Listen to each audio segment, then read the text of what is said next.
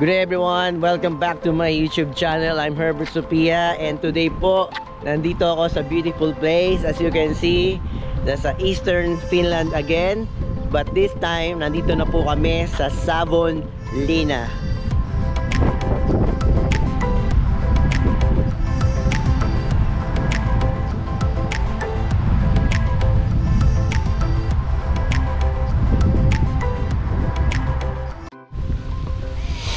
Okay everyone, at this moment, alam ko nakikita nyo na yung nasa likod ko.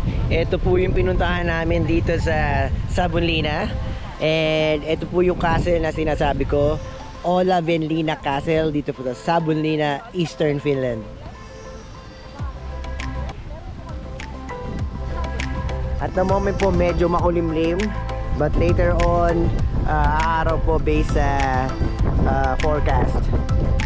Napakaganda ng castle na to at mamaya itutour natin to sa loob. Yun yung castle. Wow guys, look at that. Diyan po tayo pupunta mamaya. Yung castle na yan, that's Olavinlinna Castle dito po sa Olavinlinna. Wow, ang ganda niya. Okay, see you later.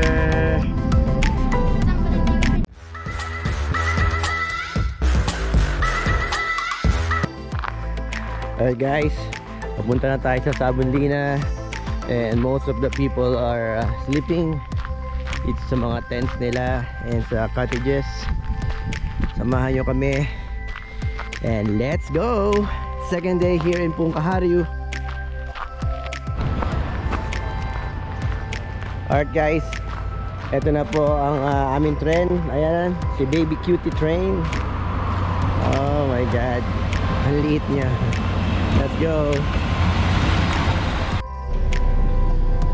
Alright guys, first stop going to Olavinlinna is Kerry Maki or Kering natin ito. So it will take us like 20 minutes from Retrieve Puntahan to Olavinlinna. Ayan, napakatahimik po at probinsya ang dating ng mga dinadaanan natin.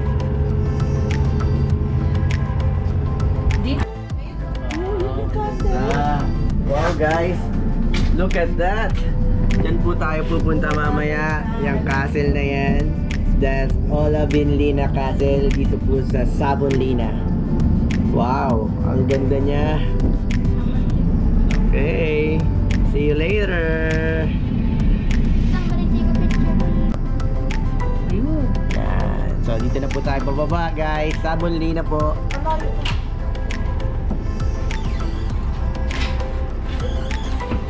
Go Angels. Ay, Yeah. Alright. Dito na kami sa Olavinlinna. Di ba ba kasi? Ayan. Kaya tanggalin mo yung mask mo. Napakaganda. Olavinlinna po. Yan. Galing. Ang ganda. Eh, sunrise po. Nandoon. Galing. Meron palang spa, hotel and casino doon.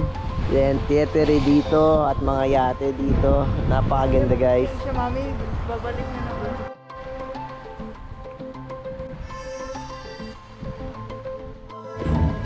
Alright guys, on this bistro, so meron silang breakfast offer. You can get a sandwich. Yung nandun, kumuha na ako ng isang sandwich. Yan, ham and cheese sandwich. And then if you want, you can combine that with puro or porridge dito sa Finland. Then in this situation, so I can add some muesli. Then meron silang apple with cinnamon. Okay, smell it. Ayan. Lagyan natin kasi masarap to sa porridge. I-mix ko para masaya. Then meron silang fresh pickled berries, mixed berries to. Ayan. Merong iba't ibang klase or 5 kinds ng berries nandito. So para may sourness. Then meron din jam, just a bit. Yeah. So It's a beautiful breakfast now. So meron silang apple juice doon, meron water, then nandun yung mga porridge. So coffee kasama na included, and the price is only €7.90. So sandwich, porridge, and coffee or tea or milk and juice. So kasama na po yun sa offer nila. So alright, let's get started sa breakfast. Ayan. And everything good? Alright. So we choose this area kasi actually maraming mga table doon. But dito, nasa likod lang namin tong riverside. Ayan. Medyo mahangin pa guys. So kakain muna kami ng breakfast. Alright guys, our breakfast is over. It's healthy, delicious. Thank you very much as chef. Napakabait and napaka-welcoming ng mga tao na sa loob. And then, if you were in Olavinlinna, try to check this place. They have breakfast, buffet lunch, and dinner a la carte as well. So, Corpi Bistro in Olavinlinna. Malapit lang po ito sa train station ng Olavinlinna. Please check this bistro out. Alright guys, from the Corpi Bistro, so heading kami dito sa summer market nila. It's plus 20 at the moment, but medyo makulimlim. Ayan.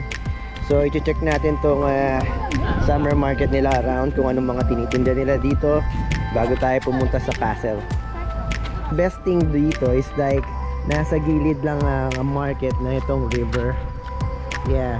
And then sabi ng waitress sa Corpi restaurant, so if you wanna go straight sa castle, just follow this river kasi it will pass or end up there. So wow, napakaganda dito guys.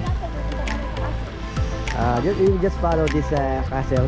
Then as I can see there's a Olavinlinna University of Applied Sciences. And dito meron sila mga fresh fruits and vegetables. Ayan.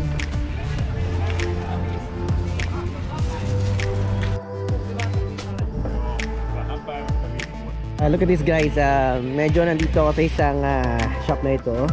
It's kinda different because ayan, meron mga wood crafts. Okay, this was really handmade, hand carved. Ayan, salmon, look, ang ganda. Ayan, meron pang isa dito, look. And ito, wow, I think this was a tree. So ginawa niyang ganito, napakaganda guys. Napakaganda. Wow, ito merong ano to? Reindeer horn. Wow, ang galing. And then meron pang clock. Nice daddy, no? Did you make this? Did you made it? Wow, siya pala yung gumawa. Alright, beautiful. Kanya kung paano ilagay. Wow, Laya, what's that? Ano tawag dyan? Hat. It's a hat. Wow.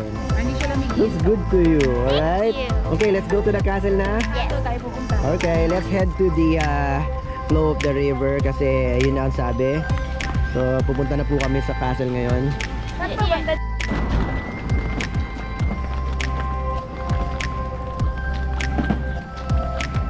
Then, ito, tingnan nyo guys, really old ship, but ang ganda niya pa rin tingnan. Ang galing, na-preserve nila. Yan. Ganda pala ng Olavinlinna. It's nice. Especially pag summer. Ayan, no? Tingnan nyo. Ganda.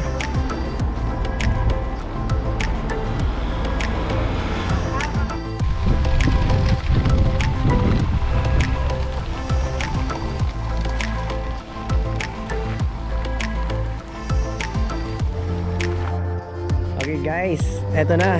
Nandito na kami sa bridge. Papunta ito sa Olavinlinna Castle. Subaybayan nyo kami. para makita nyo ang ganda ng castle na to. Ayun na guys, eto na, papasok na tayo sa castle. Ang ganda, oh my god.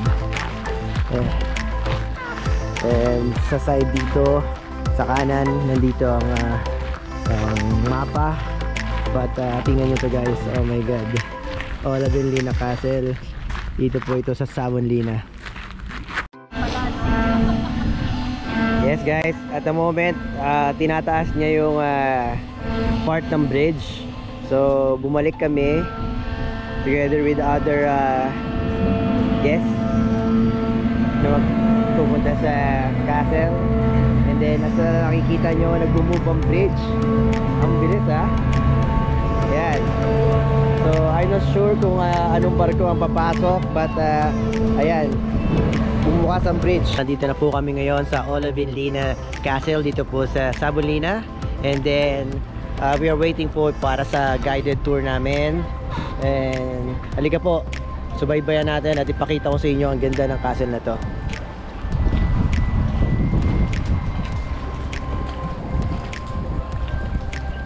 So are you saying that was the door? Yeah, those are the... Yes, let's go here. Alright, yun na yung tourist namin. Eto na po, nakapasok na kami sa castle. And nakita na namin yung guide. So I think much easier kasi meron na kaming reserve ticket online, kaya mas mabilis po nakapasok. So I will just give you a little reservation paper because we have very limited groups, only 20 people maximum. So I just write in this paper. Yan na guys, i-reserve nyo na kami kasi 11 o'clock pa, but maghihintay muna kami sa isang area. Now 50 minutes time before it starts. So you can go to the permanent exhibition. It's in the tunnel here, for example, or you can go to the main castle. It's in the yellow building. When you go through this tunnel and turn left, there is the main castle rooms like King's Hall and rooms like this. So you can see around a little bit before the guided tour and then just come back here. Yes. Right, thank you.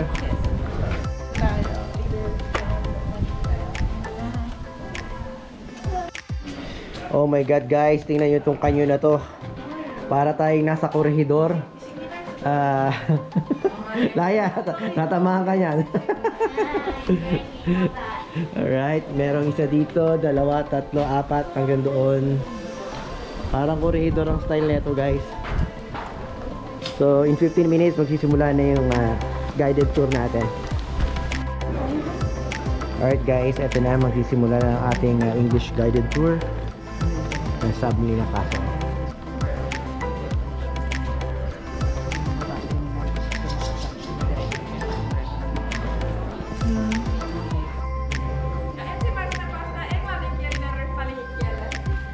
Hello, welcome to Olavinlinna Castle. If you have signed up for the guided tour in English, you can come with me. The tour starts now. Please show your receipt and your booking to my colleagues. They will check the application. Alright guys, sa loob medyo merong mga bilihan ng mga souvenir, but dito tayo. Okay. Okay, may mga toilets. Ayan. Take really pictures of your own views. And if you have questions, you can ask them. And I will do my best to answer them. If I don't know, then we will look after them afterwards. And I would like to remind you to keep also the safety during the tour. We are now in one of the medieval castles in Finland. This is over 500 years old. It was one of the youngest castles in the late Middle Ages built, and this was called a new castle. Middle Ages, nowadays we call it Castle of the Saint Olav. Named modern church in the nearby region. When the castle was built here, the new settlers came Saimaa and Häme to build the castle. The peasants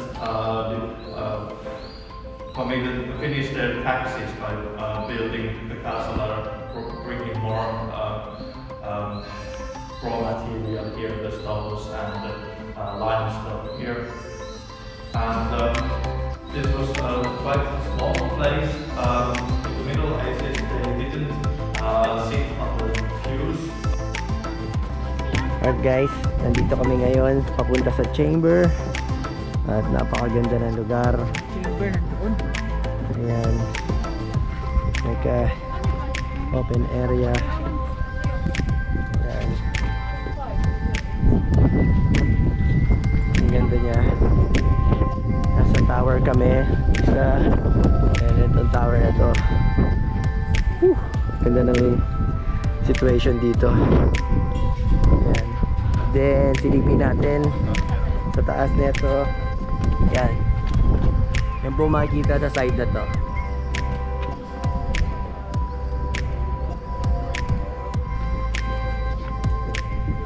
Yan, balik na tayo sa guided tour. Yan. Dito na tayo sa baba ng isang tower. Wow. Ganda. Yan tayo. Just coming. Already in the 16th century, they started to strengthen and fortify the castle, especially in the eastern side, in the bailey fort. The artillery and the cannons got more developed and stronger, so they had to also strengthen the walls against the enemy's weapons.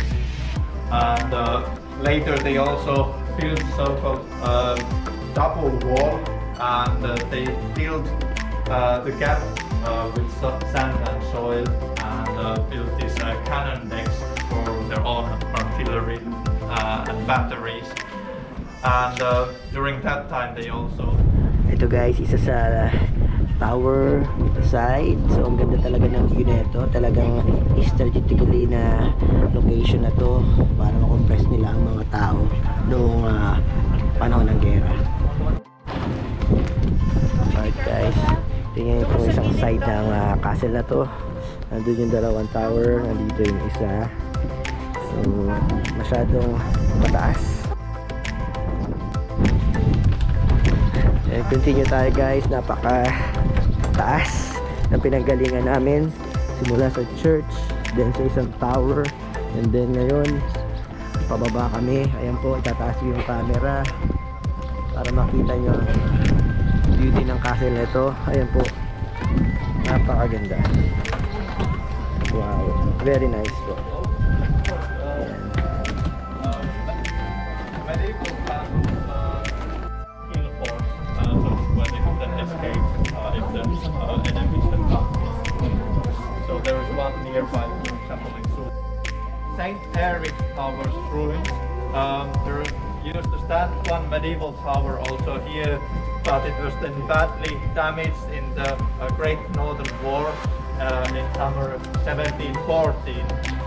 Also, the northern wall that we just walked on between the church tower and the steel tower got some really bad damages. It was bombarded by the Russians, and there came about 24 meters wide breach in the wall.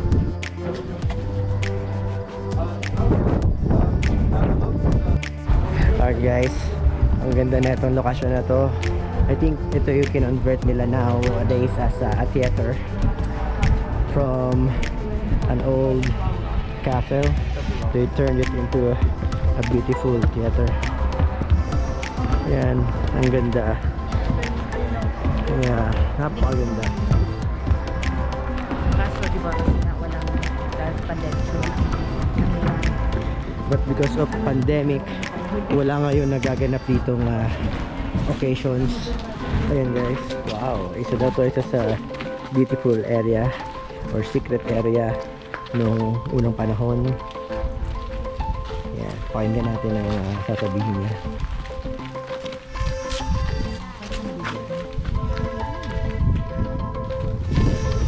Now we are in the easternmost part of the island. Here the work, and the water channel for the drinking water, because the castle didn't have any well where they could have safely drawn the water inside the wall, as you can see. And that was then a problem in the last battle, which was late in the war of Gustav I in the 1780s. And after the war ended, the Russians fortified and modernized this old castle in the old Finland, Vanha Suomi, which was annexed to Russia after the Treaty of Turku. Hello guys, ito daw yung noong unang panahon dito nila pinapadaan ang waterways nila, which is a drinkable waterway noong unang panahon. So papasok yan doon sa castle, paikot para magkaroon daw ng clear or clean water ang mga tao noong mga unang panahon. And then sa side na ito, hindi ko alam kung pupunta tayo dito, but napakaganda guys. Lalayo muna tayo sa guided tour, but wow, look at this, ang ganda. Ayan, dito papasok, papunta doon ang tubig. Wow, napakaganda, majestic at awesome itong area na to. Ayan, may mga ibon, and then may food para magbigos dala siguro ng mga pagkain ng unang panahon. At yan po yung isang eastern side ng castle na ito. At pwede makaikot ang ferry. Balik tayo sa guided tour. Haha.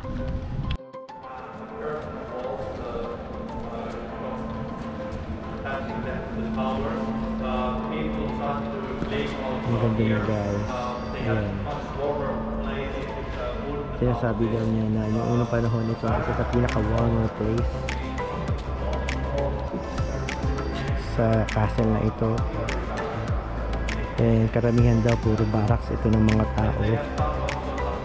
And then marami sila nakita mga stones or canyon stones dito sa area na ito. At ito daw, dito daw tinatago ang mga armaments.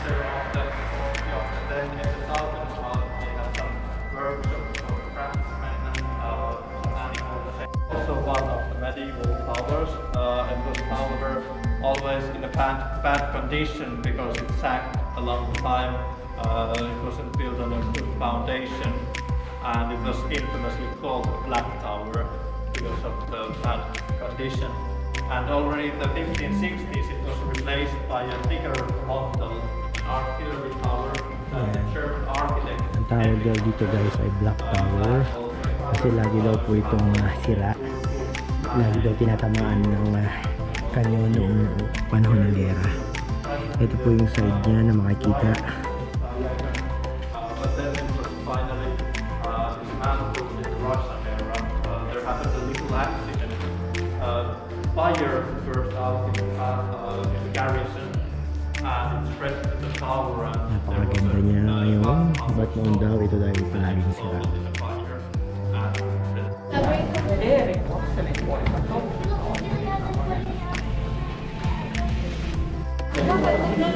Alright guys, natapos na yung aming guided tour.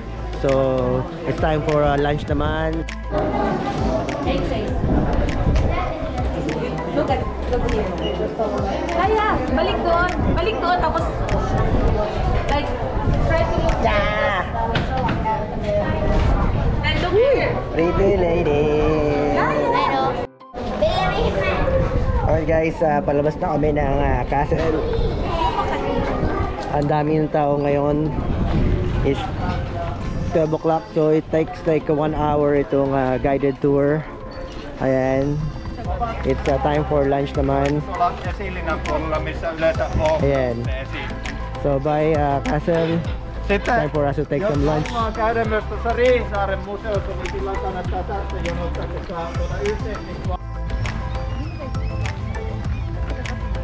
Ang ganda ng view ng castle dito.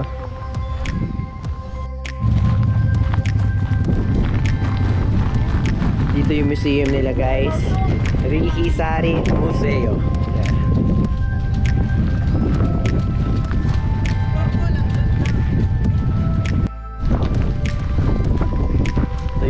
boat noong unang panahon, mga ginamit nila.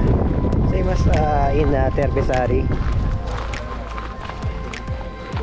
Ito may mga booths, summer booth offers. At this moment guys, visit kami dito sa church ng Olavinlinna. Samahan nyo kami para makapag pasalamat na naging safe po ang aming travel dito. And we are here na po sa church ng Olavinlinna.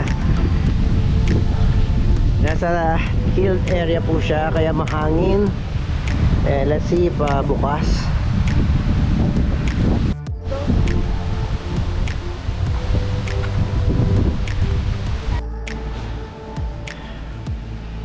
Thank you guys. Ito, nakapasok tayo sa church ng Olavinlinna.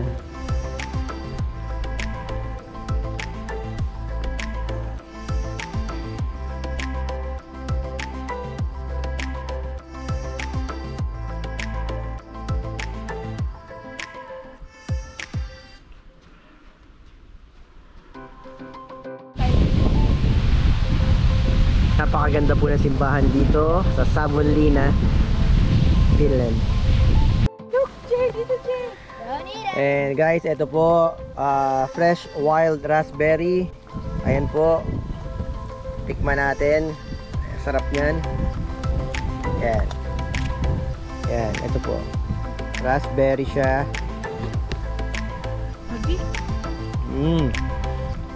Ang tamis. Gawa pa tayo. Yan. Yan, ang dami oh. Ito po nagkalat, raspberry naman.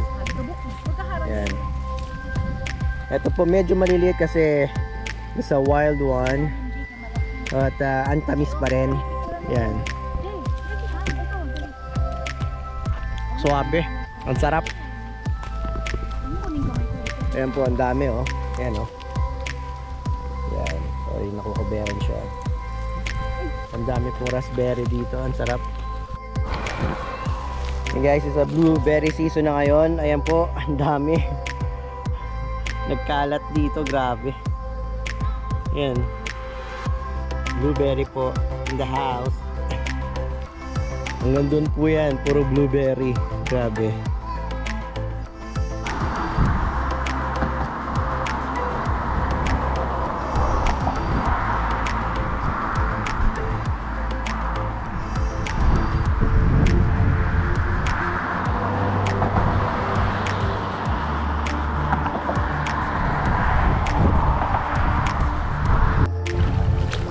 Good day everyone, hopefully nag-enjoy kayo sa video about the vlogs of Olavinlinna and Puntahan.